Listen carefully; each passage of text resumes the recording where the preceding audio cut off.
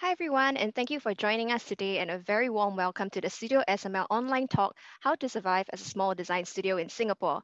This event is presented by the Press Room and is supported by the Design Singapore Council and the National Design Centre. I'm Felicia from the Design Singapore Council, and I will be your MC for today.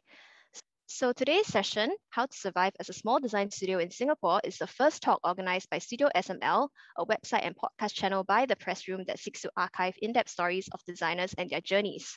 Featuring design studios of various sizes, today's session will explore how size could affect a studio's culture and the projects that they do. So with that, it's my absolute pleasure to present our speakers for today. First up, we have Gabriel Tan, Creative Director and founder of Gabriel Tan Studio, a design practice that works at cultural intersections. Gabriel is also the Creative Director of interior design studio Antimatter, Singapore door handle brand Turn, Japanese furniture brand Ariake, and Portuguese craft brand Origin. His works have won awards like the Industrial Designers Society of America's Idea Award, Japan Good Design Award, and the President's Design Award 2010. Following which, we have Jessica Wong and Pamela Ting, co-founders of Xinsheng. Xinsheng is a contemporary furniture, homeware, and lifestyle label based in Singapore with roots firmly planted in Asian heritage. Their concepts have earned various honors at the Singapore Creator Awards 2019, ASEAN Furniture Design Competition 2018, and the 2016 International Furniture Fair Singapore Design Stars. And next up, we have Randy Chan, Principal Architect and founder of Zarch Collaboratives. Randy's architectural and design experience crosses multiple fields and scales and is guided by the simple philosophy that architecture and aesthetics are part of the same impulse. His projects have received accolades like the Singapore Institute of Architects Gold Medal for 38 Holland Park in 2010 and the President's Design Award Design of the Year 2012 for his collaborative artwork, Building as a Body. And last but not least, we have Sim Boon Yang, co-founder of EcoEat Architects. EcoEat is a multidisciplinary practice with a modern and progressive approach to design, with an emphasis on balancing aesthetics with rigor and program with budget. The studio has won awards at various ceremonies like the 2015 World Architecture Festival and the President's Design Award Design of the Year 2008. So without further ado, I would now be passing the time over to Kelly Cheng, our moderator for today, to officially open the session. Kelly is the brains behind Studio SML and the creative director and founder of The Press Room, a publishing and design consultancy. She has served as an adjunct lecturer in Singapore universities and has sat on international design judging panels such as the Red Dot Awards, Design for Asia Award, Creative Circle Award, and James Dyson Award. Kelly was also recently named Designer of the Year at the 2020 President's Design Award. So Kelly, over to you, please. Thanks, Felicia. Okay. Hi, guys. Thank you for joining this first talk series of Studio SML. So I want to share a little bit about the inspiration behind starting this self-initiated project. I think for the past 20 years, I've been an editor of magazine, and kind of unknowingly, I realized that I've been documenting the design scene in Singapore. And in the last few years, it was quite funny because I got a lot of requests, people asking like, oh, can you send me that article that you published the other time? Can you, is it okay we use this picture from the magazine and so on and so forth? And I realized that I have such a huge archival of stories and materials of local designers. But I think the one that really triggered me to act on this idea of Studio SML was two years ago when one of our master architect, Terry Hill, passed away. I realized that I held on to one of his last interviews, which I did for Singapore Architect. And with the interview, I actually requested for Terry to do a self-sketch, which he happily obliged because he loves to draw actually. So when he passed on, his family and his studio start to ask me for the sketch because none of them archived it, And the other thing is also up till today, some of the developers who are, who had Gary Hill as their architect are still asking me for the sketch. So it just made me realize how important archival is. And also that I think since the independence of Singapore, I think currently we are seeing sort of like the 5th, 6th generation of architects, architecture being one of the oldest discipline in Singapore. We have Boon today, who is, I think, a 4th generation. Randy is a 5th generation. And then now, currently, we already have the 6th generation of architects practicing.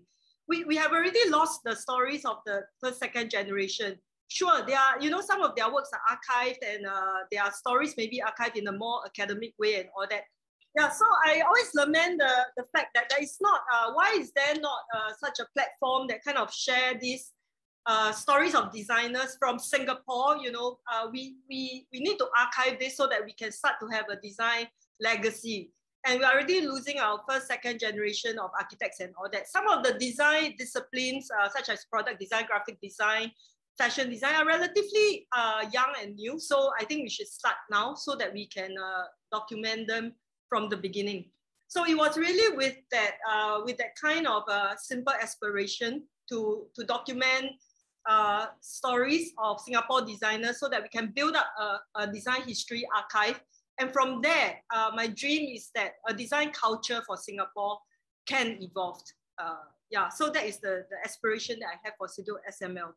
And so the intent for Studio SML is really to entertain and to educate at the same time.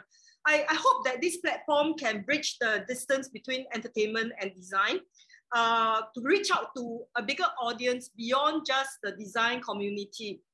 That's why I decided to start a website instead of having a book or whatever. Anyway, you know, we need this to be an ongoing thing. So the website is the best platform.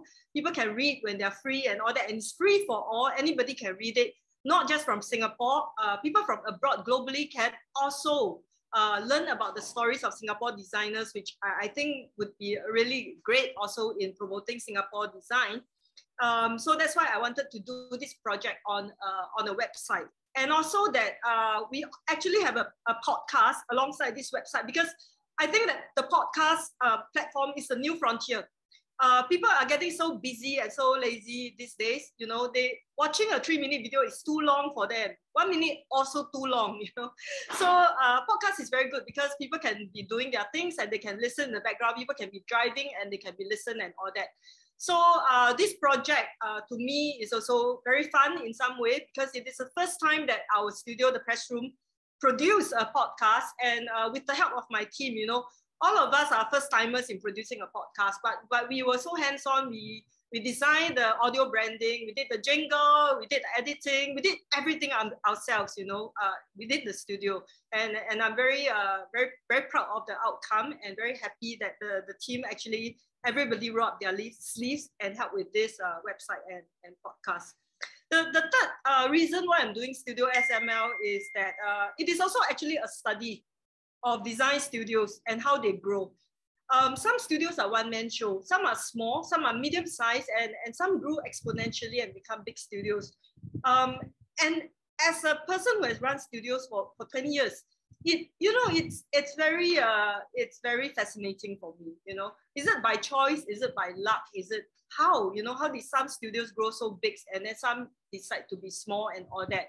I think that there is not a very clear science behind this, because every architect, every designer, kind of like, we're not trained in business, so we can't run it organically and all that.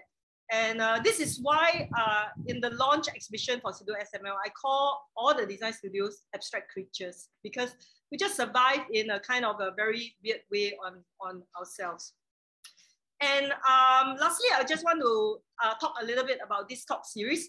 I hope that this talk series can carry on beyond COVID, because I think that it is important for us to have this kind of sort of informal symposiums, very much like salon style kind of a talk session that, you know, provides a platform for the design community to talk about, you know, sometimes issues in the industry, or to talk about difficult topics, you know, in a very informal setting, so that we can all share and kind of come together, you know, to see how this can work out.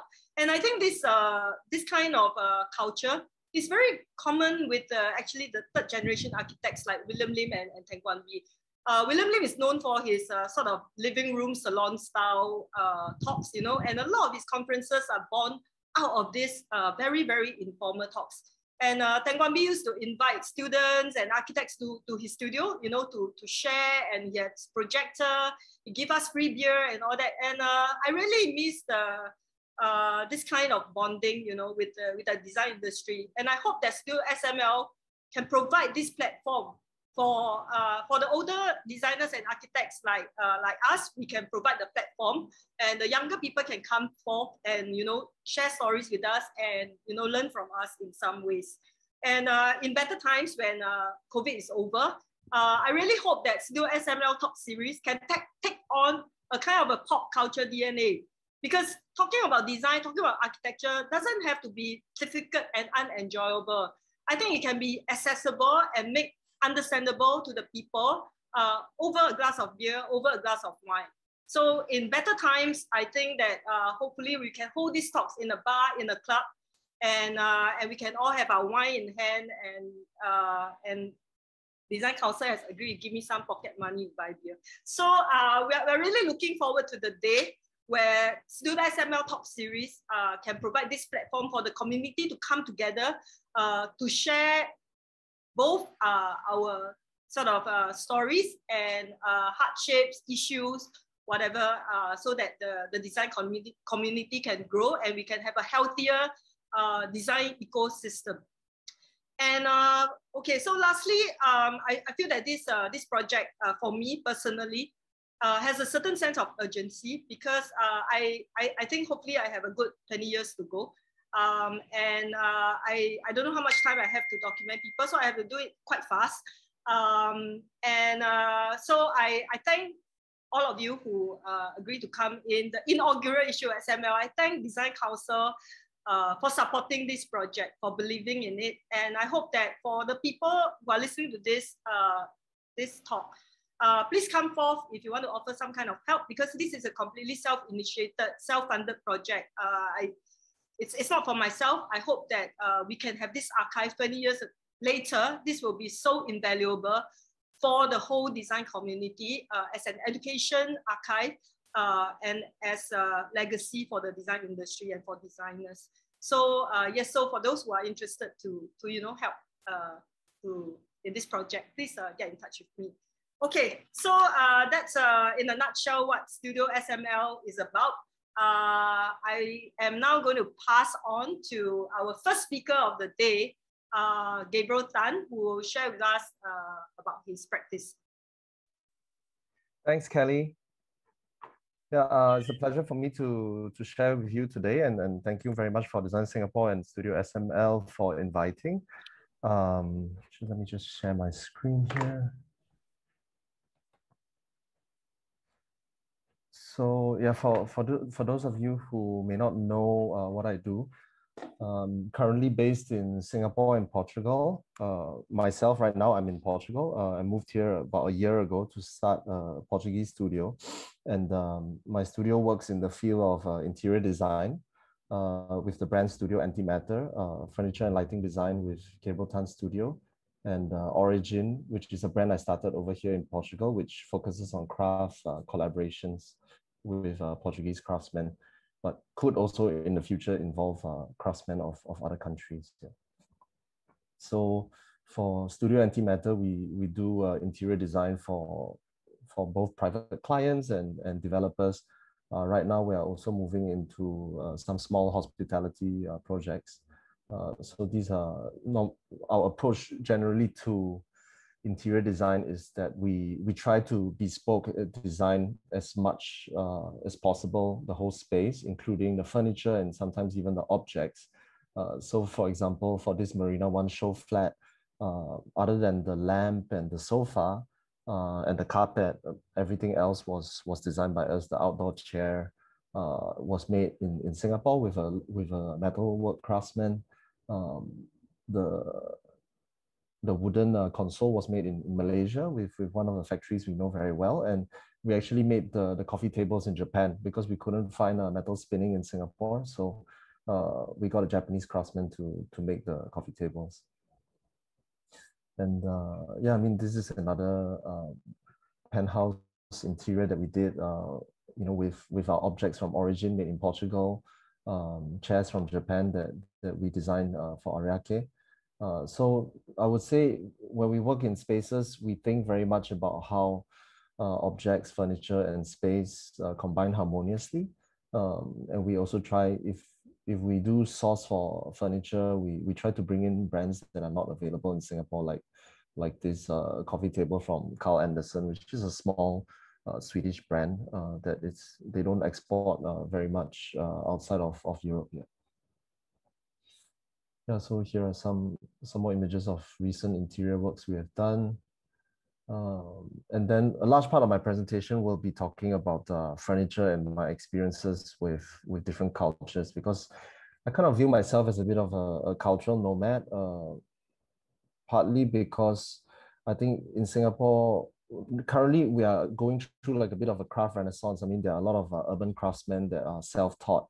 But I think when I started getting into design like more than 10 years ago, there was very little of this movement, and I was very interested to explore craft cultures of different countries.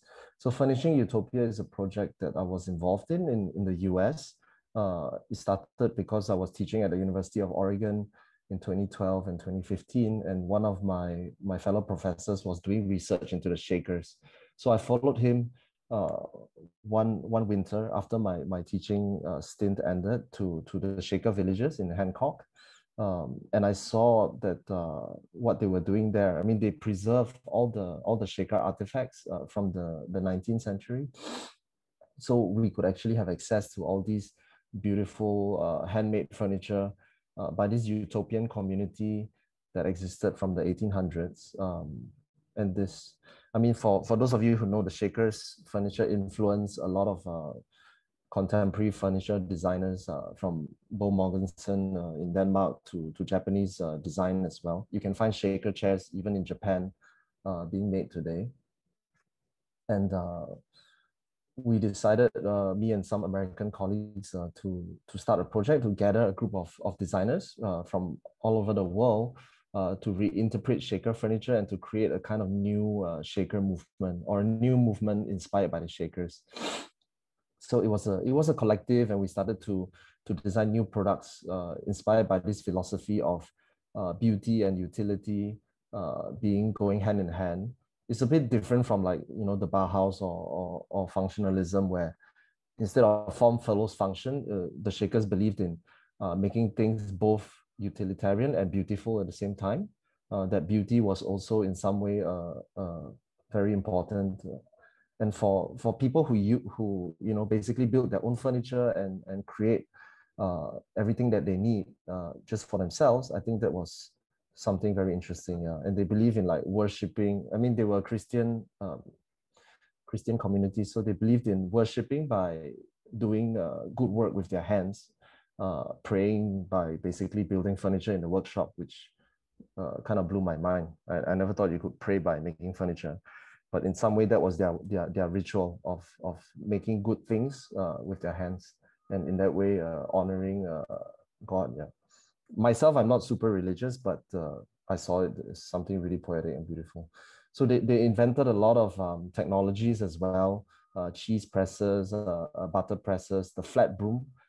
They claim to have invented it because before the brooms were cylindrical, and they found that it was much more functional to press the brooms into a flat object so that you could use it to clean more easily. And we had access to their archives of like 300 over different designs. Their chairs are the most well-known, but they created a lot of other things as well.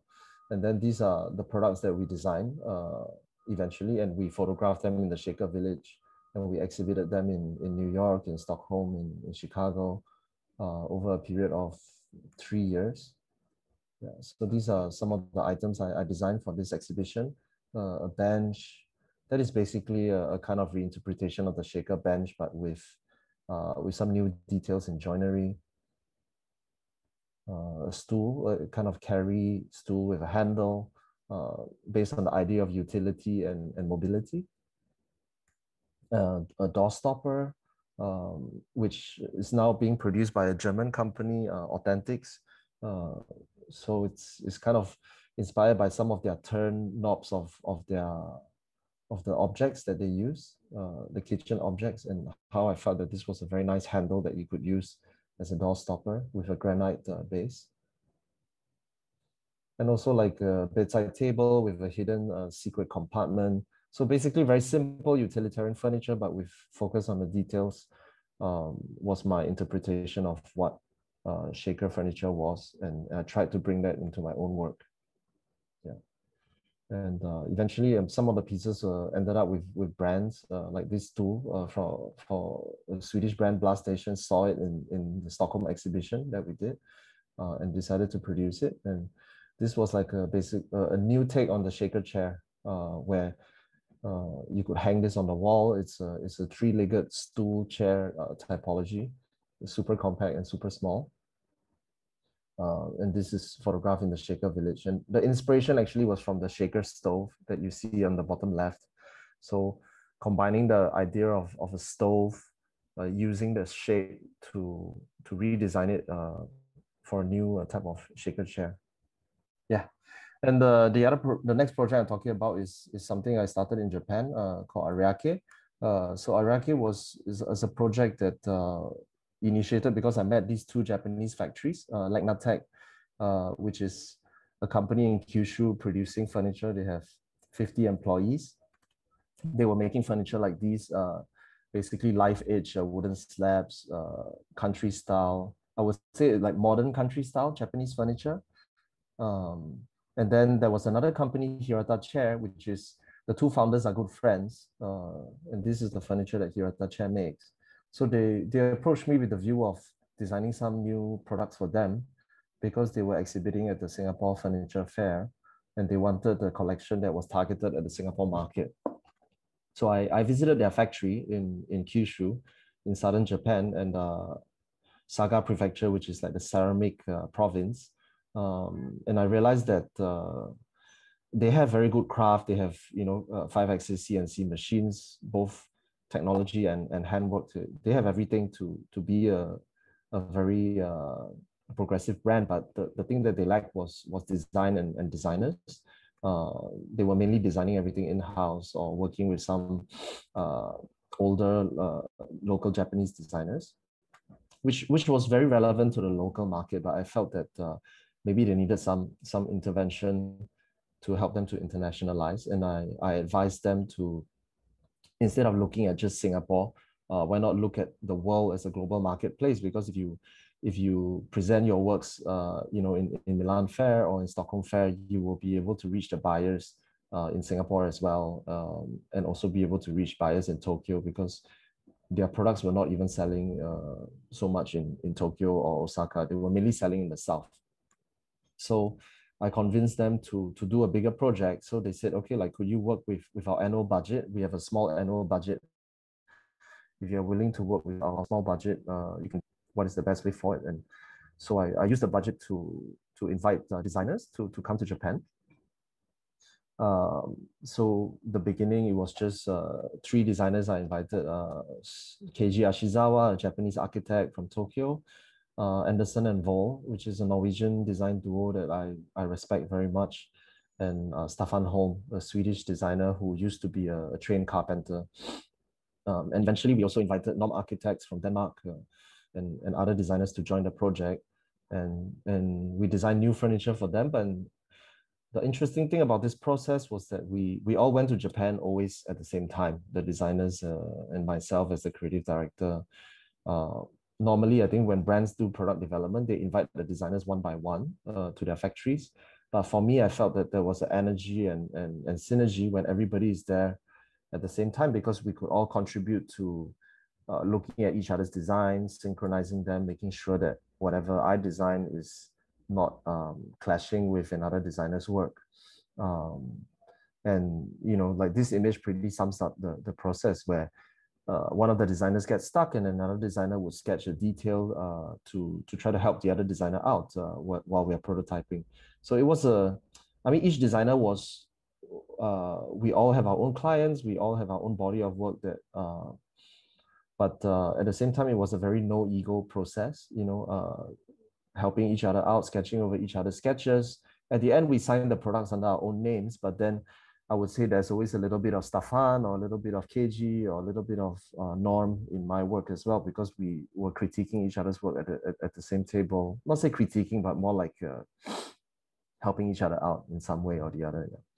So these are some of the prototypes we made while over there, and some of the photography that we did.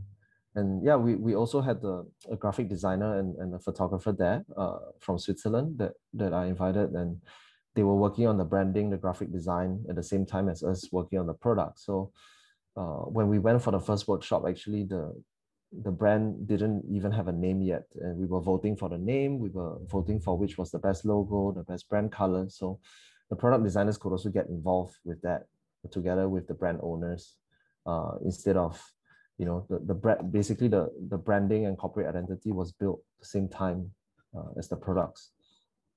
And we made like mock-ups with MDFs, with the help of the craftsmen, with plywood, and these are the eventual products.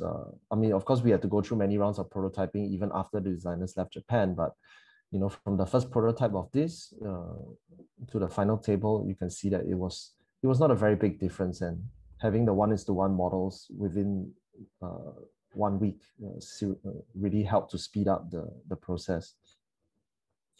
And yeah, here's other like the images of rough models that were made during the 1 week workshop. You know, sketching over with a marker, making changes, and eventually this is the final product. So I think as much as design is about, you know, of course, a lot of it is working with computers, working with technology, but this human interaction, you know, with the craftsmen, conversations, being together in one place, like what was Kelly mentioning as well, you know, the human interaction is really a large part of the process for me, and bringing people together to work on projects together is something I strongly believe in, which unfortunately was a bit lost during this pandemic, where we had to do a lot of product development remotely. And yeah, these are some of the other products that were mock-ups and final products that were made. So I think Ariake was a very special brand in that sense, because as a Japanese brand, we tried to make it very progressive and very forward-looking and not so conservative. And during the workshops, we also came up with interesting finishing solutions, such as using indigo dye, which normally is not so widely used on wood furniture, to use it as part of the Ariake furniture palette. So we introduced indigo wood instead of the normal new Nordic pastel colors that all the brands are using. We wanted to use colors inspired by Japan. So the black is actually from Sumi ink, which is Japanese calligraphic ink. We use it to apply it on the furniture, and indigo. So these were the two colors that we introduced, black and blue, but using traditional Japanese dyes and materials. And eventually the collection, we showed it at Stockholm Design Week. So our strategy was to enter Scandinavia as the first port of call, because there is a lot of mutual respect and aesthetics sensibilities shared between Scandinavia and Japan. So we showed the first year in Stockholm Design Week in an apartment that was basically due for renovation. And we managed to get this space for almost nothing, because the owner was a friend of a mutual friend, and we really didn't have budget to show in the trade fair. So we remove all the rubble and rubbish from this construction site, and we clean it out, and we use it for an exhibition. And it became kind of a sensation, because it was like a private exhibition with no published address on the internet. So only if you receive the email, you would know the location of the show. And but in the end, we had, I would say, 300 or 400 people that managed to find this space and came to the event. And there were many, I mean, pictures are still being reposted today online for this exhibition. And we named the exhibition a Quiet Reflection. And yeah, it wouldn't have been possible without some very passionate collaborators like Hana Nova, which was the editor of Residence magazine at that time, because she heard that we were looking for a location, and we didn't have much budget, but she really liked the brand. So she offered to help connect us with the owner of this apartment that she knew was really not using the apartment. And subsequently, the next year, we showed in another venue, a bigger venue, which was a church. So this was like a church right in the middle of the city in Stockholm for the African immigrant community. So it was also a church that not many local people have visited. They were doing like gospel singing, like Harlem style type of gospel singing, and they have also so-called homeless dinners. Being this is what this space is normally used for, where they serve the homeless people the food. And we went to ask them if we could rent this space for a design exhibition, and they were a bit shocked at first that somebody wanted to do this in this space, but it was really historic and beautiful space, and we had also a very good show there with lots of good images. And then in the third year, where the brand finally, I would say we grew up, we had a bit more bigger budgets now, and we rented a National Archive for the exhibition, which is a well-known building in Stockholm. It used to be the National Archive where they keep all the records of the citizens, and now it's used as a kind of wedding space or event space. And it was like 500 square meters. And yeah, we did our last exhibition here right before the pandemic in February of last year. So yeah, I mean, watching this brand grow over the last 4 years has been a pretty amazing journey for myself. I also grew along with the brand. I would say my confidence in dealing with well-known designers, and also dealing with retailers, dealing with distributors, getting to know every part of the industry. And yeah, the last two projects I'm talking about is Turn is a door handle company. It's a startup company from Singapore that I helped to creative direct and to invite designers to join. They developed this slow rebound technology that is the first in the world, where you actually depress the lever door handle and it rebounds silently and slowly. So I invited different designers to contribute to their portfolio. So it's not just about the technology, but also about a sculptural and minimal door handle. And this brand is right now still in prototyping stages, but they're about to launch. I would say in the next 6 months, the products will be ready for sale. And we got good designers like good architects like MK27 and Snohetta to design door handles for them. And surprisingly, it was not so difficult to get them to agree, because I think for architects or designers, when you have a interesting technology behind it, it doesn't really matter whether you are a startup or a known company. But if they see the potential in it, I think people would invest their time to design products for it. And then after I moved to, actually this project started when I was in the process of moving to Portugal. Yeah, so this is a cork acoustic panels made in Portugal that using recycled wine stoppers, which is now produced by the Swedish brand Abstracta. So I connected them with this factory that is doing injection molded of cork, and the three of us collaborated to make these products. And the last project is my own brand that I started here, Origin, which, working with local craftsmen, we started a brand here that is inviting international designers, myself designing some of the pieces, but also working with international designers that I know to each work with different craftsmen to create contemporary objects using traditional Portuguese craft. So these are the pieces that I designed with black terracotta from Portugal, a very traditional technique over here, and using it to reinterpret what is the shape of a vase, or challenging what is the archetype of a vase. Yeah, and we give a lot of attention to the craftsmen in our branding and in our catalogs, because we feel that sometimes the designer is being over promoted. So we want to promote the craftsman instead, or for each product, there's both the name of the designer as well as the craftsman. So it's kind of shared credits, because without the craftsman, the products can never be realized yet. And these are basically some images of all the products shot together. Yeah, and that's all I have for you guys today. Thank you for the time, and yeah. Thank you so much, Gabriel, for your sharing. So now let us welcome Jessica Wong and Pamela Ting, co-founders of Xinsheng, on screen, please. Hello. Hi. Can you see us? Okay. Okay, so we're from Xinsheng, and Xinsheng actually is a play on the word Xinsheng in Chinese. So appreciation, it means, but we also played on the Chinese word to be new appreciation. And the essence of the brand is really to be inspired by culture, tradition, heritage, and adding our own design language and interpretation in a contemporary way. So we find that a lot of Chinese furniture, well, I say Chinese because we are ethnically Chinese, but of course Asia encompasses a lot larger in terms of race and cultures and everything. But we start from the Chinese culture because we're both Chinese, and I think that when we look at furniture from the Chinese culture, it's usually large and quite intimidating.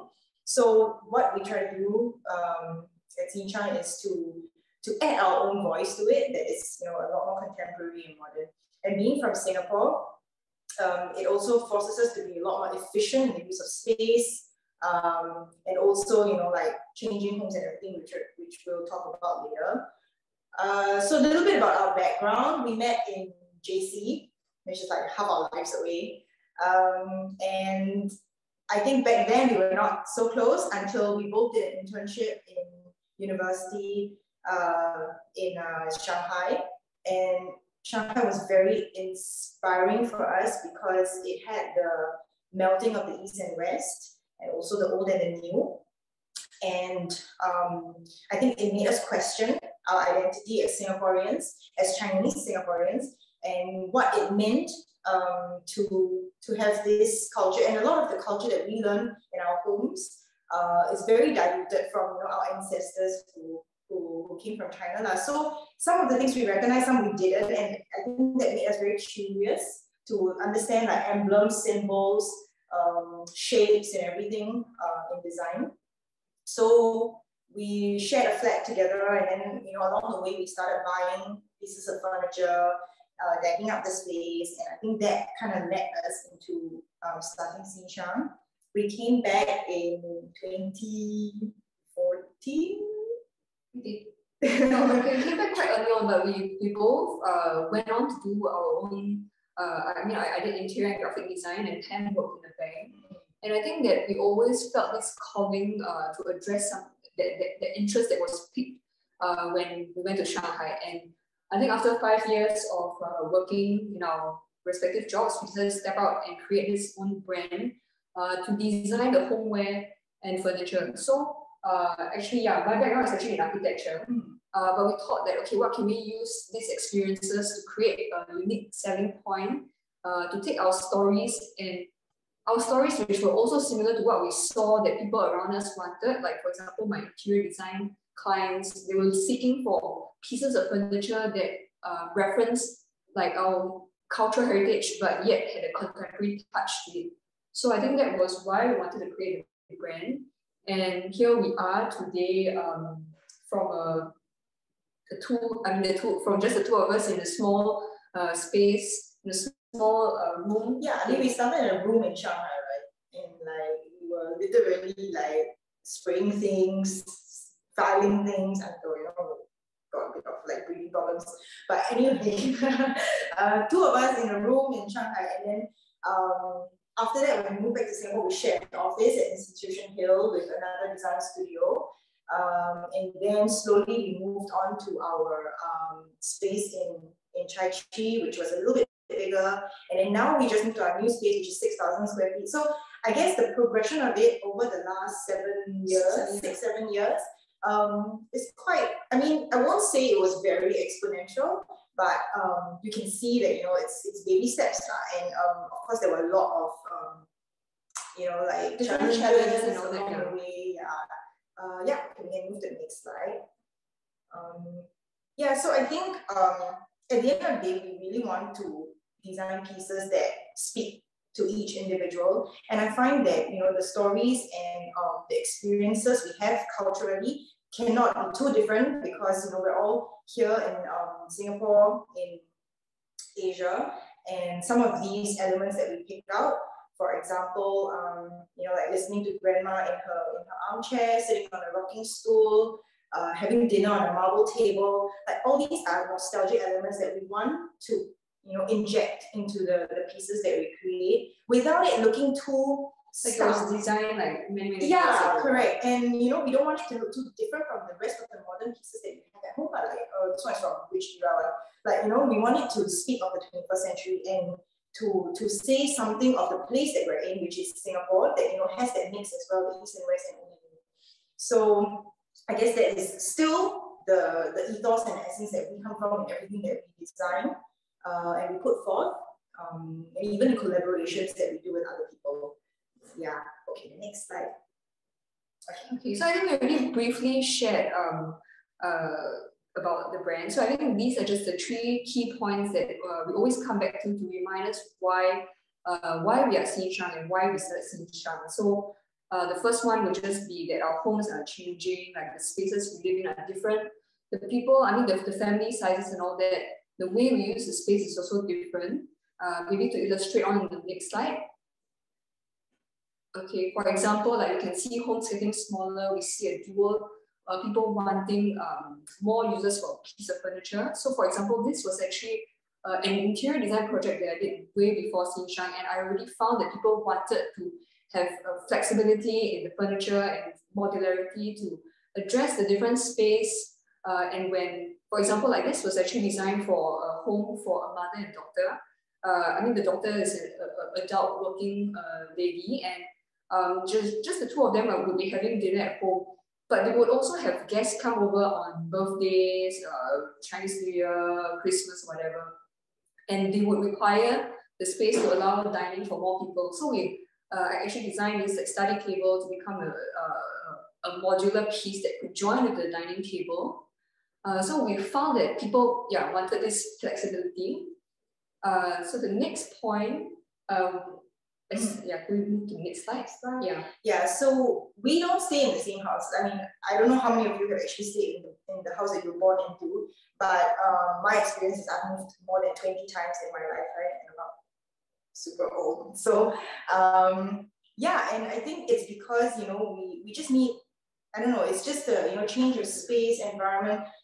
We can see the next slide. And you know, you move from your parents' place, and then maybe you get married, you move to a different place, and then you have children, you know, a bigger space. So like, we don't stay in the same house for more than 10 years, and therefore, like, the furniture that we design is conscious of that. Yeah, what happens to the furniture, like when you move home, you know, like is it too big to bring along? Correct. Or what happens? Do you throw it away? Do you give it away? I mean, those are just questions we wanted to address in our designs.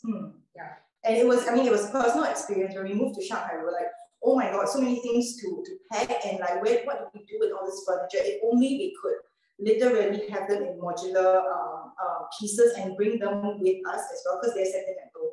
So yeah, okay, next slide. So the third one is the layer of culture. I think at home, the home is where we first learn about culture, like as Pam said, like where you listen to stories from your grandparents, from your parents, and all that. And we find that this, to us especially, is that this piece of culture is very important in defining ourselves and makes us who we are. So we move on to the next slide. Yeah. So yeah, like the stories, the food we eat, and how like furniture and homeware comes into this role where we learn about ourselves at home. So next slide, please. So one of the first pieces that we designed was the Shang system, which is a 3-part system. So there is the pan, which is the top tray, the he, which is the drawer, and then the deng, which is the stool. And we made this basically conscious of the fact that, you know, we wanted it modular so that you can continue to add boxes as you wish, in colors that you wish, and you can take them apart as and when. Also, the elements of, you know, Asian and Chinese, it's in little things like the eaves and the ears of the plant. So you can make it as Chinese as you want, and you can make it as modern as you want. And I think that encapsulates what we stand for as a brand.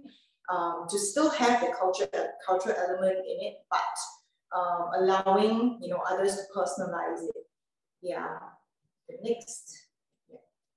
So the next piece also is something like a bit more of a more fun object, because we did a project and we spoke with people to ask them what what would make them want to keep a piece of furniture forever. And we knew that from the stories is that through their interactions, and we also uncovered that possibly that when you interact with something like and you form that relationship as a child, that was a very strong emotional response that could make you want to keep a piece of furniture together. So we wanted to capture that experience of having an approachable piece of furniture, that something's not scary. Like, for example, just now Pam mentioned about like traditional furniture being like big and bulky and scary. It could be scary. We spoke with someone, Audrey, and she said that like she was very scared of all her parents' antique furniture and all that, although they were so beautiful. But the piece that she loved was something that she could play with. It was a wash basin stand, and it was just the right height for a child to play and make believe. And we wanted to create that in our furniture design. So as I always tell people, like I love it, like when I see this piece, when I see people come up to this piece of furniture, this rocking stool, you see people come to sit on it like a rocking horse, or they could sit on it like a normal chair. Those are a bit more, maybe a bit more shy. And then I even had like this grandfather who came into a store and he went to lie on the rocking stool on his stomach, and he flew like a Superman. He told his grandson like, hey, this is how you sit on it. So I think like we want to create that element of like interaction and fun and like emotional bonds with the furniture. So bringing on to the last piece. So the last piece, this one was our most recent award winner, which is the Shen table.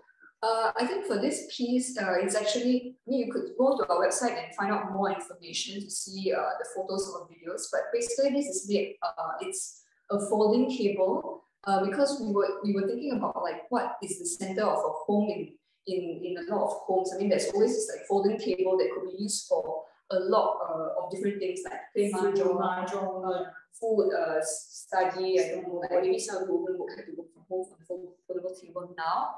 So we wanted to create this really beautiful piece that this piece is currently actually entirely handcrafted in Singapore, also because of like some COVID concerns and all.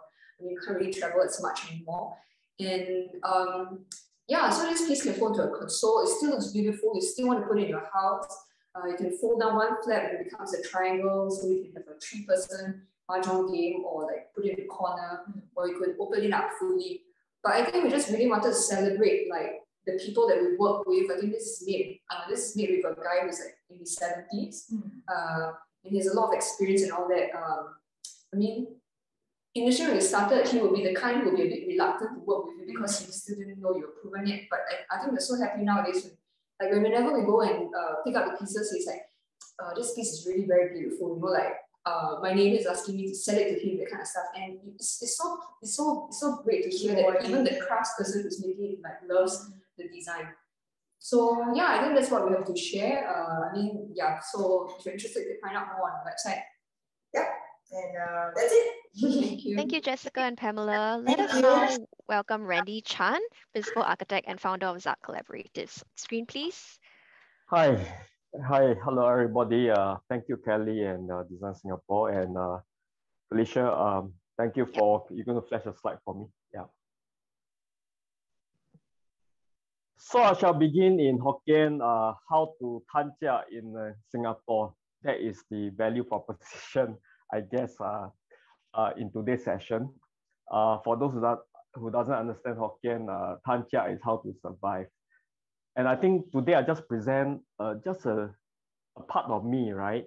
Which is very much, I mean, you saw on the left side. Anyway, this was part of the Singapore Architects Journal, artist, architect, curator.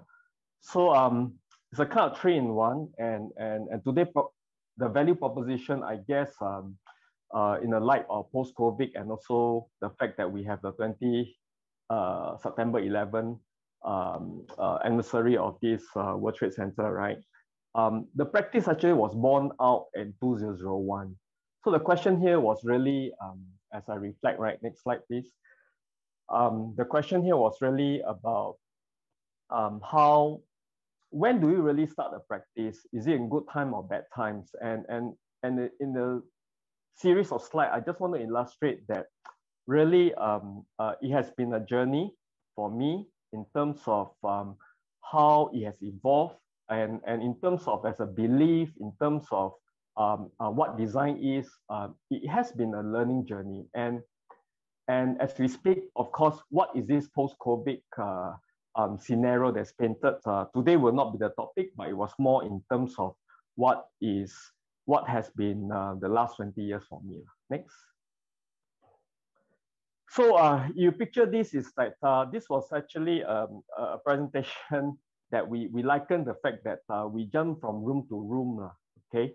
Almost like a butterfly, but I just liken my practice to a zicha store, right? You actually can cook many things, whether you are, you know, a chicken rice and specialize and be good at it, or you can actually, you know, have many dishes. So I always tell them that my practice, you know, as a multidisciplinary firm, which is very much how the world have kind of panned out, luckily. Back then, 20 years ago, I would say, an architect, the whole scene wasn't that close. The scene in the late 90s for Singapore was really, it's still a formative year, and thank God, I would say that design is converging, and I'm glad that we were in the right place at the right time. And this really illustrates how, as a mind map, how I see the world in terms of as much as it's framed within the boxes. Next.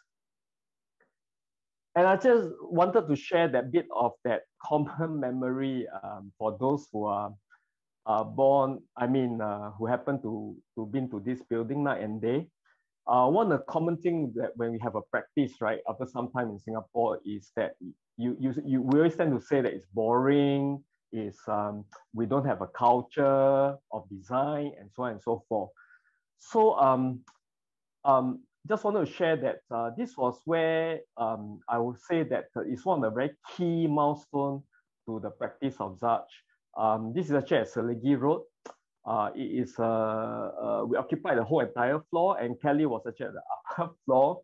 We felt that if, you know, we are practicing in Singapore, if the scene is so dead, flat, boring, right?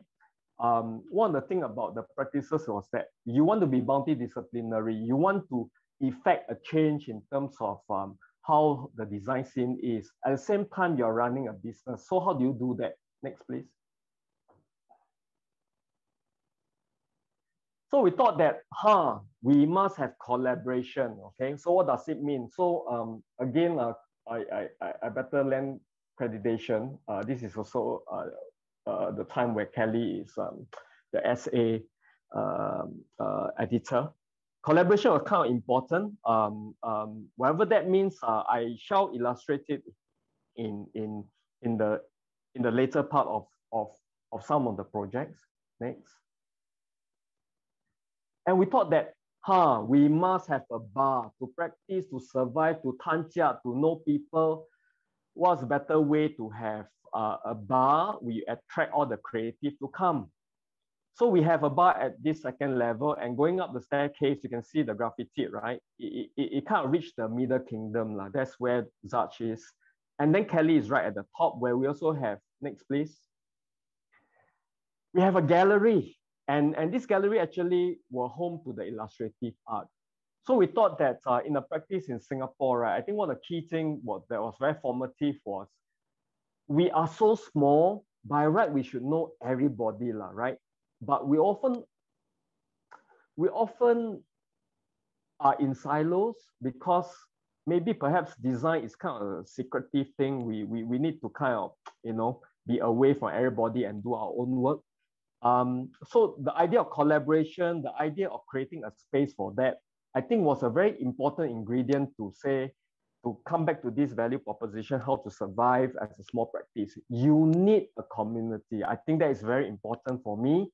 And in fact, it was a 7-year project. It was a very fulfilling project. Of course, you have many booths. You have also meet many creative from other fields, not just architects. I mean, we have wonderful sessions, whether it's illustrative art, whether it's graphic artists, whether you have stand-up comedy, whether you have sound artists.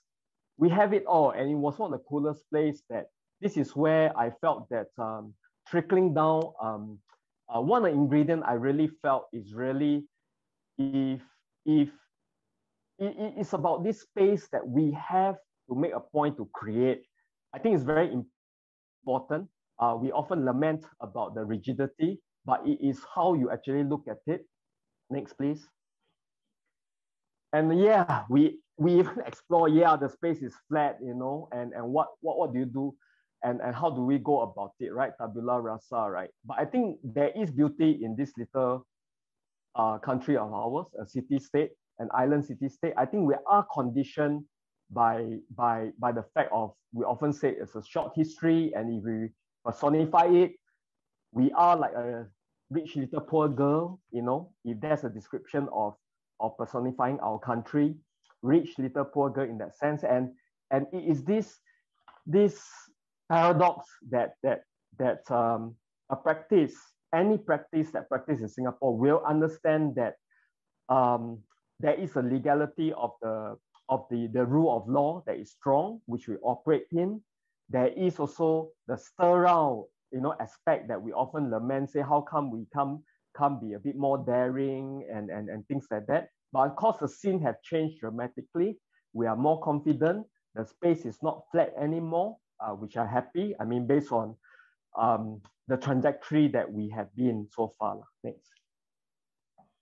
And the subsequent slide is not just about the work that I do, but it's just a sampling about, we are conditioned by the fact that because of the construct of this country as, whether you call it a garden city in a garden, and the fact that it's more known as a business city and as an overachiever in this part of the region itself. We need to be proud, and this YOG, I think, in terms of the Youth Olympics, we were one of the scenographer. In some of the works, you can see that there is this whole tie up to the whole ideology of being here, practicing here. We need to be able to understand the narrative. I think the operative here is really, whether it's urbanism, whether it is about an accidentalist question about what is a Singapore design, what is Singapore as a place. I think it's important. It's not just an architectural question. I think it lies in, especially acutely, all of us have where we are in this pandemic, as we go into the endemic, it has reinforced a collective memory. And I think hosting a project like this, right? Of course, it's a pride for Singapore because the stage is in Singapore, but the show is to the world. And I think that is what the last two speakers, Gabriel, have shown. And I'm really, really happy that this has been the case. And I think it's about how we can practice it with the kind of where we come from. How much material, do we actually derive when we do the work? As you can see from some of these. Next, I'll just quickly go by. And of course, when I talk about some of the trajectory as I move on, they are important chapters to Zarch, but at the same time, relevant to the studio in terms of how it survived. This was a project, of course, close to my heart, Substation. We all know it is close. And this project, it was a 20th anniversary. And I guess when I say relevance, right, I felt that as a practice in Singapore, it is important, and be proud in some ways that we are always inspired by the condition of where we live, and also the narrative here as a first contemporary art institution in Singapore. It was built in 1990, 1992. Guo Bao Kun is the theatre zonia that have actually bring this. It has brought along all a new generation of artists and all the creative. It was the place at that time. And I guess the relevance have lost and it has to evolve. It is just like the night and day, it is a project. So as a studio practice, I guess it is important to know the narrative. What is our narrative when we respond to a particular work? Next. And so is this, where you are right now, you can make a guess. This is Bidadari.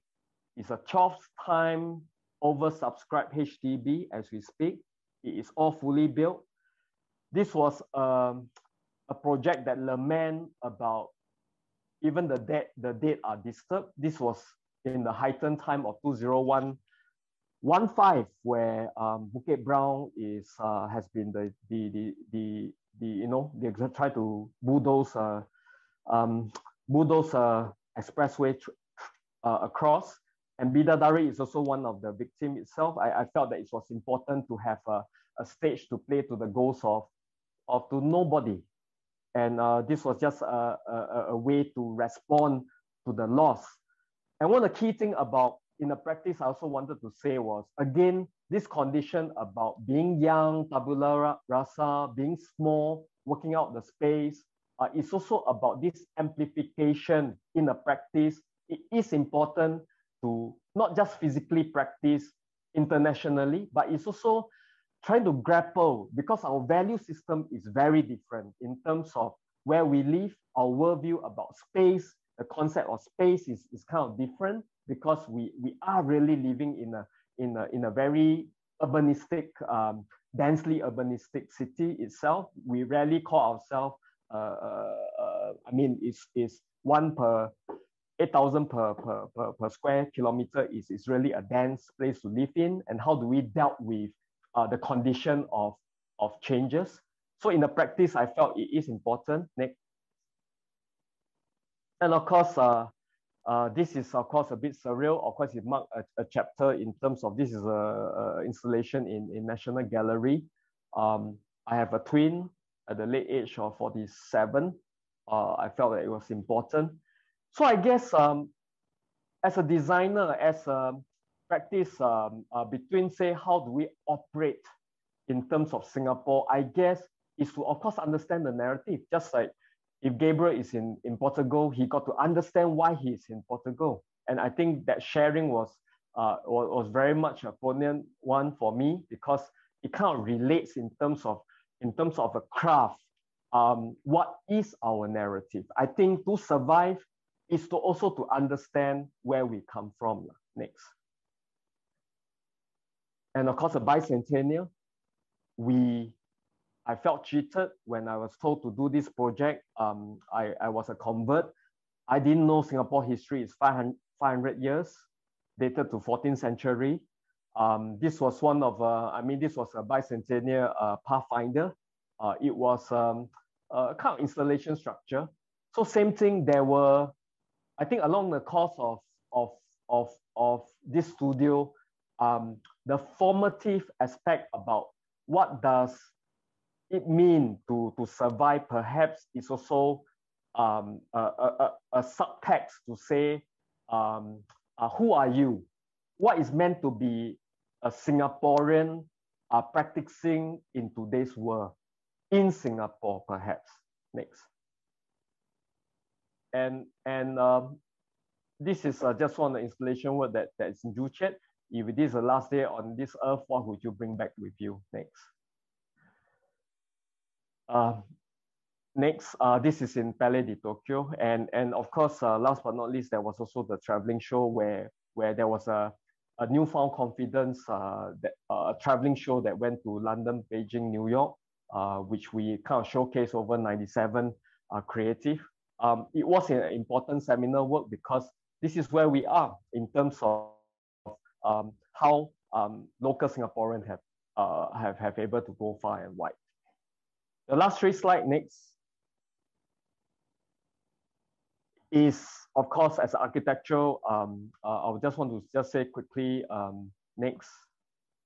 This is Jacob Balas, and this is in Jurong Lake. Next.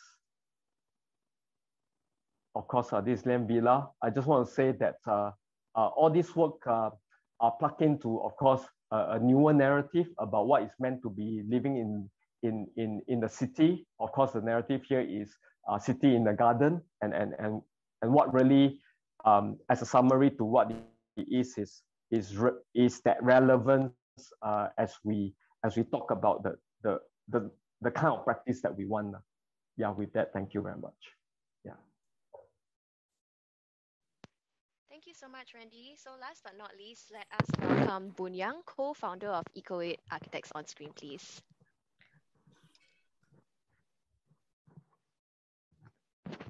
Good evening, everyone. It's really nice to have you guys spend time in this podcast. So when I met Kelly and she invited me to join in this collaborative effort, one theme that she reminded us was how us designers never got this management training, right, in school. We also focused on this studio effect, how to focus on our creative craft. And my God, I mean, one big chunk of being able to even do our craft is how do you make a business and pay the rent, pay yourself, pay people to work for you. And that's something that I would like to touch on briefly, and maybe there'll be more questions later. So with that, I'll start a short slideshow and talk you through and share how we started. Right, so as always, you know, we started in 1995, so we are a pretty old firm, and I'm kind of what, fourth gen, as you call it. And as always, the people you work with, right, the partners you choose is an important and sometimes a bit of a luck of a draw whether your partners work out or not. And we've survived together for 20 over years in practice. And the reality is that it's never the same, right? It's even yourself changes with time, your partners and the way they think will change. And the adaptability is something to do with just managing communications with your peers, with your team, with your staff. And that's something that's an important idea to think about. What's interesting is that I didn't start by being an architect. I wanted to be a travel journalist. I wanted to be a doctor before I switched to architecture. So in some ways, architects tend to be dabbling in many things. And I think if you have many interests, I think it's good for what we do. This is our studio. So I'm sad to say we grew very large at one point, and we're down to about 60 people now, and we've got a few offices, one in Singapore, Bangkok, Shanghai, and I'll share with you the pros and cons of growing the team and so on and managing it. So we have a nice workspace now, everybody likes it, we have a lot of parties here. So the physical setting for a studio and as a place for social interaction is very important. So when we build our new studios, half the time is actually interaction at work, but also socially, kind of a glue that gets us all discussing and thinking. So we have a lot of parties there, and really our staff grew and shrunk, and it's one of the key part in how we manage the practice, right? Because staffing is forever very expensive, very difficult to deal with. But it's part and parcel of the foundation of what projects we do, the larger ones especially. I mean, this is huge. We just finished a couple of very large, tall units. Things take, what, 4, 5, 6 years? So to do these projects, right, you have to hire people. You have to make sure that we're able to keep the project going for 5, 6 years. Now, can you imagine when you get a job and you get a fee, you try to keep it competitive, right? And you got inflation that runs for 4 to 5 years. You never think of that, right? And very often towards the end, they don't pay you on time. Inflation goes up, the cost of employment goes up. You are losing money, right? So this is one of the things that over time, you really learn how to deal with some of these nuts and bolts of running the business of design. Of course, we do large things, but my love is still going back to small things. We do homes, we do private houses, we do residential projects. So we do very modernist urban residences. These require time again, right? You know, this thing takes 2.5 years. So initially you think that you can hire more people and then have them do the work. No, I mean, when a client pays you a good fee, he wants your time, you know, weekday, weekends, right? So there's no end to it. If you're traveling, they get upset. So managing expectation to be able to deliver on this project, it's in itself a little minefield to have to navigate. We do projects in quite a lot of the other parts of the world. We do quite a lot of projects in the mountains and by the sea. So these type of projects are quite unusual, right? Because we deal with the government, we build a ski resort, we build a visitor center. It requires a different skill set that a lot of our staff never even deal with. Terrain maps, for example. Half the time we are hand sketching to get something done, right? So again, the skill set of people we have in the team, how we deal with clients, you know, you can't just apply a Singaporean outlook to doing some of these type of projects. You have to be fairly international and local all at the same time. So this would be a kind of a medium project.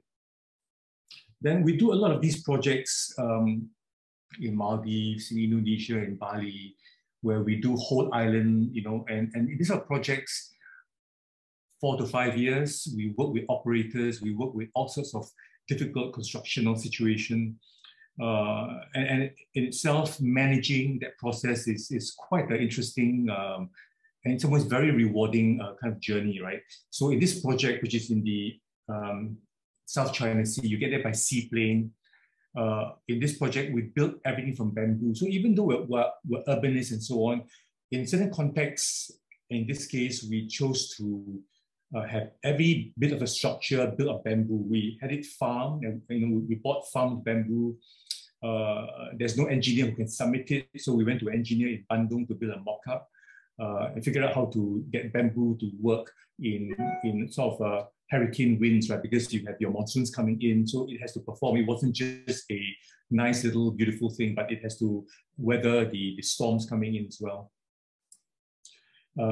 Again, project like this is both modern and traditional. It was built by hand, and it means that our team's skill set that needed to design and draw this means that we have to hand draw and hand sketch more than we do a CAD drawing, for example, because it is down to a guy, a woodworker, sawing and chiseling on site, you know, and the wood is whatever they can find, for example. This was actually mocked up. The structure was so novel, and the engineer wanted to have a full mock-up done of the university ground. So we had to put up a full mock-up and dismantle it and reuse it. And then obviously when you put up a full mock-up, from a hand mock-up to full mock-up, it required a lot of modification and on-site adjustments to make it work. And in the end, it was put up very quickly because of this process, right? So this is very left field for me as well, in a sense that, you know, it's a beautiful craft project, Rise or GCB or something else, or something too modern, right? It's a combination of craft and geometry, very difficult site terrain, and the limits of executing it by teams of people who are used to trades that they are used to. They can't simply make something that you draw on a computer. And this type of work takes us into craft, right? So when they needed the lamps done, I just sketched it. A village in Java made a mock-up, we approved it, and then a few months later it is put up, you know. So this is the art part of this type of project. And this is actually very satisfying. In some ways, I find that over time, I gravitate back to these new type of projects where it breaks new ground for me, for us, you know, and it brings a lot of enjoyment to the team, even though it is not easy. It's not conventional at all. So I wanted to share that really underpinning this whole thing, you know, the things you saw, what we do, and how we grew from 2-person in the Geylang basement to our practice size now, is management that we never learn in school, and it's something you learn along the way, and you make a lot of mistakes. You lose money in the earlier years. And all this translate into a few things that I think every young designer really ought to pay some attention to and try to learn from mentor if possible, right? And they translate into many overlapping things, right? How do you get a job and a client who comes in? How do you negotiate for the right fee that, that will pay? How do you collect money in time so that your cash flow comes in monthly, that's enough to pay people? How do you project cash flow? Your people then has to execute the design with the man hours allocated, and the design then has to satisfy the client. So this whole overlapping, circular, confusing diagram is something that differs from practice to practice. It differs from people's kind of way of organizing themselves. But in it, a few pillars never change, right? And I think the first one is really communication and design, in the sense that it is through your ability to have a fundamental design love and signature that people then come to you, number one, right? Then when you deal with clients, your skill in communication is not simply getting the job, but actually communicating design to clients and to your audience. I'm afraid to say that very often, lots of people are unable to communicate design effectively. You think it's just about design, but it's not. It is about the business idea of the design, right? If you do a chair or a house or a building, a client have got their own agenda. It's going to be nice, but it's going to be affordable. It has to work. And I think that's something that we as designers really have to be very sharp on understanding, you see. And then navigating that and getting that fee contract in and for you to pay for time is something that I think we all must learn faster than later. When we're very young, we think, oh God, if we do our design job well, people will love us and they'll pay us. It just doesn't happen. People just hate to pay money, right? It's so hard to get money out of people's hands, you see. So I think being very blunt in negotiating contracts and just knowing what you're worth, okay? Someone paying for your time, not doing a free job, right? It's a fundamental thing you must start on day one. If you don't, you find that you're always trying to please everybody. And I think that's something that we have to wean ourselves away from as soon as possible, right? Because if you have the attitude and your work is good, people will pay for that time. And that is going to pay for you to grow, to be able to staff the office and the infrastructure properly to then do good work. And for you to grow to a size where you're happy to do your type of craft well, see. So I think in my mind, these few key things about management that we learn is something that we learn the hard way. And I very often will try to impart this to young people I meet, to my staff, to young people who join us as interns. Our office grew to 100 plus at one point. It was not nice. I will share with you that growing for size to that size just because of more work is not the way to go, right? COVID has taught me to be very productive. The people we have now are very focused. They are and they don't move around so much. They do things that were paid for on time. When clients don't pay us, we just stop the work and we just don't do it, right? And over time, we realize that you get some respect that way. They pay people who chase more, right? And I find that now we're in a happier spot where I do my work happily. Clients respect us, you get paid on time or more on time than in the past, right? And that's a message I want to sort of share with the younger designers who are established or starting out, that pay attention to this concept of man hours, right? So I'll share with you how we generate a fee proposal. It is always cost of our time, right? People you hire, that you try to pay a better salary to yourself, for example. You have to be very smart about what it takes to do that work and how many hours, and the hours translate into a dollar, and then that is added up to become the fee. It also means that you have to be very efficient in the design process. It's so damn competitive. I would say that in the 90s, right, our architectural fee is at least 30-40% higher than it is now, right? I would say that, generally speaking, it is far more competitive out there to to bid for a job, compared to 15 years ago. The work is harder to do, kinds of more demanding, authorities are more difficult. So if you're not careful with process, you will find that you cannot sustain your work. And if you can't sustain your work, you can't do what you love, which is to design. Yeah. So my simple message is really value your craft and your time. Try to pay attention to the business side of it, which is actually managing clients, managing the finances, because all that feeds into creating a sustainable platform for you to do what you love to do, which is to design and to produce nice work.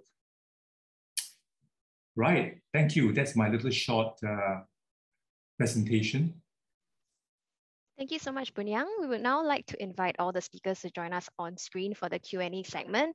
We are running a little bit behind on time, but we will be extending the session to address some of the many questions you guys have already posted. So do continue tuning in if you can.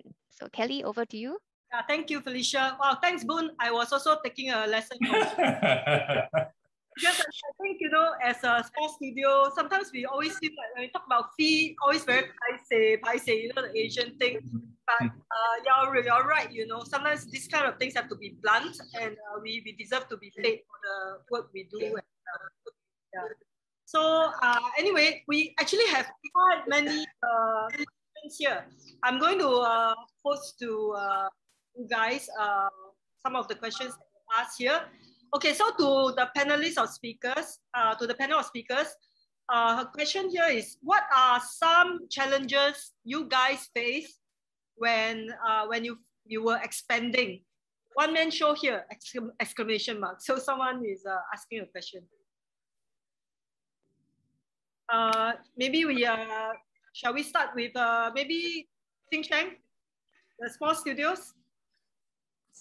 Okay, because I note that the question is from a one-man show. I think I'm quite lucky that I actually have a very good co-founder here in Pamela. So I think initially when we started as a small studio, of course, doing furniture and homeware, two people is like we need a lot of hands to help. It could be very operational, but also operational people might not be the talent that you need. But then, yes, you just need all the help you can get. So I think in the beginning, we were relying more on just possible, interns and basically like part-time people as well. But we found that it's actually when we actually found the right talents, then that was when the company we were able to delegate and grow the company even better. So I really firmly believe that finding the right team members and the right teammates actually helps to bring the studio up to where we are today. Agree. How about Gabriel? Do you want to share your challenges? As you know, I was part of this group Out of Stock Design for many years, for like almost 10 years. So we were always 4 people working together. We had some full-time staff as well and some interns. So when we decided to go our individual practice way, like in 2016, I was basically back to my own, just myself alone in the office, and we basically had to start all over again,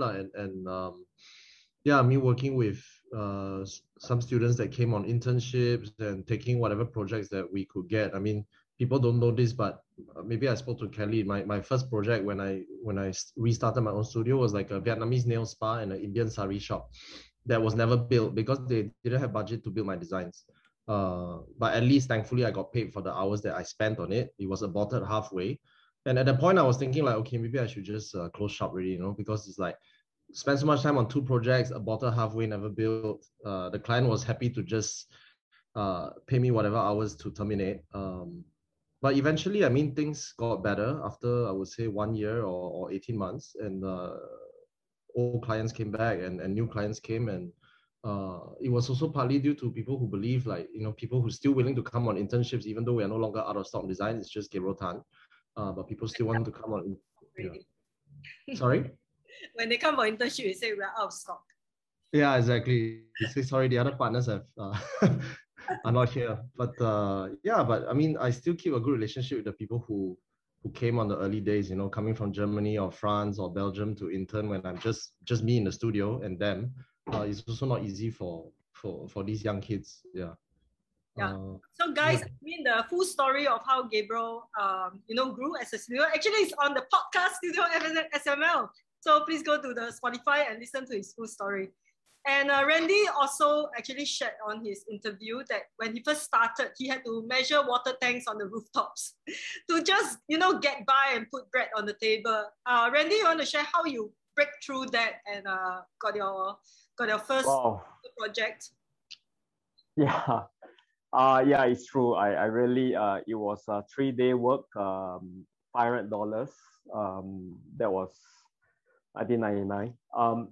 I guess the question for us is, for us is that when do we expand, right? Do we have enough? The job come first, then we employ people or not. So I think my trajectory here is actually most of my artists are friends, and they actually started to recommend clients. So it's actually from the artist side that I start to grow, because it can be a simple thing as the artists themselves who say, rather I got this great idea, I want this thing to be floating in the air without legs and without any support. And there you go, it become a commission for me to kind of help them out to build the things. So from there, it kind of grew. Of course, the same trajectory. You do design work from mostly ID first, and then from there you kind of grow with not with permanent staff. Of course, there were the intern, and of course I must mention this. I mean, you have just mentioned Tang Guan Bi. He was very nice to give me a table in his office for me to begin my practice. So I must say that there is the patronage, which Mr. Tang had been one of the very instrumental person. I mean, he's an architect, of course, like you mentioned, who given me a leg up. Because right now, to where do you operate from, paying rent is an issue, let alone to employ one.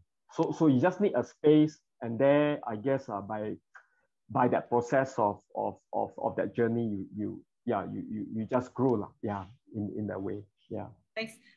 Boon, I remember the first time I met you was actually in Kelvin's basement at the house in Geylang. So how did you guys have a turning point and break out of the basement and grow into the firm that you are today, which is 70 or 80 people strong in the region? Right. So yes, you remember it very well. So Geylang basement was 2.1 meter headroom, right? It's terrible. But I think we were watching every dime, right? So it was free rental. You lease everything, so you don't buy. You work with interns, everything to make sure that you survive through that period. And really, I think what happens is that when you do something nicely and well, and get it completed, it leads to the next thing, right? And, it's like our type of work is always by referral, or when someone's pleased with your work and so on, you get referred. And I think it's really a step at a time. And I think you hit a point of kind of a leap, right? Where suddenly there's enough work to hire the next person and the next person. And then suddenly you are jumping and doing something else. You're looking at working out what cash flow you have to pay staff, right? And then how to get the next client in. So it's a really exciting journey. And I think it starts off one small step at a time. Okay, I think that happens to most design studios, kind of organic growth, right? Slow and steady. Yeah, so I think I want to move on quickly to the next question, because there are actually quite a lot here. Okay, so this question was actually directed to Boon Yang, since we're with you now. So KS said, earning less is happening to the advertising industry also. How to pay designers? Yeah, so we are always grouching about it, right? Because really, I think not just architects, the creative field seem to be very undervalued, but I think it's also part of a changing pattern, right? where in advertising now, people don't do billboard, they don't do newspaper print, everything's online. So there's big transition of the whole industry, right? In architecture as well, even though there's more technology, there's more compliance, right? So at some point, we have to figure out how to find a productive time to produce work nicely. That is why I do a lot of my work outside, just to satisfy my creative kind of needs, right? Because if I only practice in Singapore, I think it's very tough. It's a very tough world, especially at our type of size, right? You know, the cost of doing business in Singapore is extremely expensive. I'll share something with you. We do a lot of hotels, right? And we always usually compete with someone from Barcelona or Paris or London or UK or US for a particular job overseas. We're often told that our fee is the highest, right? And this is us working out man hours very carefully. And the fact is that we're being priced out of the market by Singapore, right? Singapore is damn expensive, rental, then hiring locals and everything. So I don't know, man. I don't know what the magic bullet is, but you really have to watch cost. That is why I have my offices now in Bangkok. We're starting one in Europe, where it's a very low cost base. I would say that those places is half my cost here. So I'm able to deliver on a project and charge half the man-hour time. So that's something that may have to happen. It may be through collaboration. So you do the front-end design, you collaborate with somebody else from somewhere else who's able to help to see through a project at a much lower cost. Yeah, so those are the realities on the ground. And it is sad, but that's the reality. And you just have to find a way to get past that and survive. Thanks for the answer. Okay, the next question is to all the speakers. Thank you for sharing. Do you feel that a physical studio space is really needed for growing overheads versus building a community, as Randy mentioned? Okay, so maybe Randy, you want to take the question? You know, it's not the physicality. I want to say that the answer here is that it's really a meeting point. You know, I felt that of course you can operate from homes as well, but the reference that I'm trying to say here is doing a practice in Singapore can be quite lonely lah, because I mean, there's always this, as I mentioned, we are all so busy, we hardly meet time to have a discourse. Okay, it's very important. You meet up, it doesn't need to be your fellow architects. What I meant is that it's a space that you meet up and you can discuss possibility. So it is important that there is a meeting, and you can see a lot of the modernist art movement. I mean, it arises out from a collective, you see. So that the emphasizing part I wanted to say is the design studio, the starting out is that you do not see yourself as just one person in the studio, but I think you lend strength, you aspire, you look at what your peer and see the energy, because at the end of the day, it is about this energy that you need to rally from the community. Hence, the space here is physical as much as it's also a mental one. Yeah. On that note, Gabriel, maybe I ask you, because you physically moved from Singapore to Portugal. So do you think that the idea of physicality has an effect or impact on you as a designer? For me, not so much, but I think my studio has kind of gotten used to this, that I am working remotely with them, but I'm super active on WhatsApp, you know, be it day or night or midnight or 3 in the morning. So it's not so good for my health, but then I try to keep up with whatever's going on in the studio as much as possible. And there are 3 of them in the Singapore office, maybe expanding to 4. So that the main thing is that they have a good rapport and they all like each other, they work well together. And then I operate as a kind of satellite. I when I see new things in different parts of wherever I am, I try to share with them so that they also, I mean, I think with the lockdown it's very difficult as well, because people want to travel, but they are not able to. So I'm thankful that I still am able to go to Milan Fair and things like that. And I try to share as much as I can with my office, and to try to keep in constant contact. So, but in the beginning, yeah, it was tough and it was a little bit difficult to keep people happy. But I think after 1 year now, it's quite, we've gotten used to it. Yeah. Okay. And to Jessica and Pamela on this idea of physical space, you guys run a retail shop. So conventionally, you know, for retail, the physical space is very important. But now, you know, with COVID and also the 21st century is really everything is online. What's your take on physical space versus online for retail?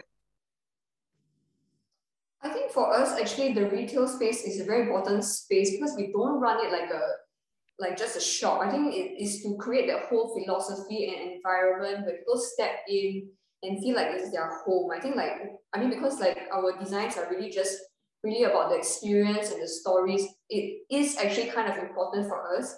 Having said that, I think all our retail shops are previously, we had one in Raffles Hotel, and then we have one, the first one that we opened was in Beach Road. We are actually closing these stores because they're in the city center, and I think because of COVID, we find that it no longer makes sense to pay the rents for a city center kind of space, but we also find that it is important still because people want to come down and touch and feel and experience. I think also part of the joy of our customers is also like speaking with our retail staff, speaking with us to understand about the story. I think that people don't buy our products because of like price points or whatever per se. I think it's really about that interaction there, and I think it is still important. So we have actually moved to a bigger space. We are in the midst of setting it up, opening in October. We want to create this whole environment. It's a lot bigger than our current stores. Our current stores are about 1,000 square feet each only, but we've moved to an industrial building where the rent is really, really cheap. I think we're quite lucky we got it at I think this is a good time also. I mean, you know, there are difficulties, but also at this time, there's also opportunities that come up that might not come up during COVID, because we found a unit that actually was at a very good rate, and I think it somehow just we felt that it meets our needs, but it also wasn't like a sudden thing. It wasn't like we were forced to move in kind of thing, because we also really knew that we needed this space. We needed to cut down the rent. It's just that COVID just forced us to move this faster, and I think in a way also it works out well for us. So yeah, I would think that physical space is important, but I think as it's grown quite organically, I think changes come along the way, and because we're still kind of small, we can still react fast enough. Like, for example, to we actually terminated the lease for office earlier to move into a bigger space, to cut down the cost and all that kind of stuff. So I think it all works out in the end. Yeah. I think also that there's something about synergistic exchange with the team that you can get on a virtual call and everything, but it's just different when you come together in a physical space, and I think that's necessary from time to time. I mean, I'm not saying I guess with this situation, it's fine in between to really try and meet all together, but we try as much as possible if we can to get as much physical interaction as we can. So I think to a certain extent, and for the need that we require, it is necessary. Okay, so I want to touch a bit on this issue that a lot of my friends who run design studios about. They say that millennials these days they value work-life balance. No longer they are like our generation where I must work very hard, must achieve, must this and that. So a lot of them come and go. So the question is actually now from one of the audience here: how do you guys tackle the problem of finding and retaining talents? Shall we start with Boon? Oh, I know all about that. Yeah. Well, I think the reality is that, you see all types of people, right? It is true that the younger generation now, especially from comfortable backgrounds, don't value that long-term professional definition of craft and their work. But you find the people who still believe in that, right? And I think in our type of work, it could be furniture, it could be architecture. The approach of design and craft means mentorship, it means time spend on the ground. There's no shortcut, right? If you dabble, you'll never be good, right? So these people will come and go, but you have people who are naturally tuned to this and they will stay. So they're less and less harder to find. I mean, it used to be, you can hire from all over, right? But now it's so difficult, you know, with the EP and all that. But you have to find these people, and then in some ways, they follow your work too, right? So if you have something that's compelling, they also want to work there because they want to learn something. You know, I don't expect people to stay with me forever. That's not realistic, right? But I think if people give you the energy and time and they learn something good, right? That is the way the world has always operated. Okay, thank you. Maybe I also pose this question to Randy, who is a M-size firm. How do you retain and keep your talents?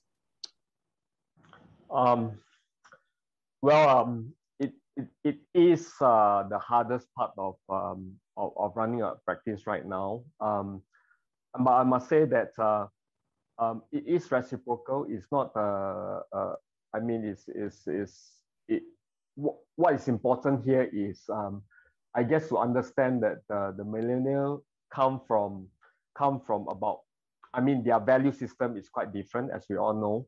It's about that meaning, and you can really get it when the last 3 years they interview you instead. They ask what is the CSR for the company? Do we do outposts to build for some off-grid communities and all that? You can really see that. So in other words, I think for me, the retaining of talents and the engagement here is meaningfully, right? The office will need to have the aspect of the community engagement, which we do quite a fair bit. I mean, we are quite involved with the arts community, with the urban farming movement, with the conservative movement to preserve Golden Mile Tower.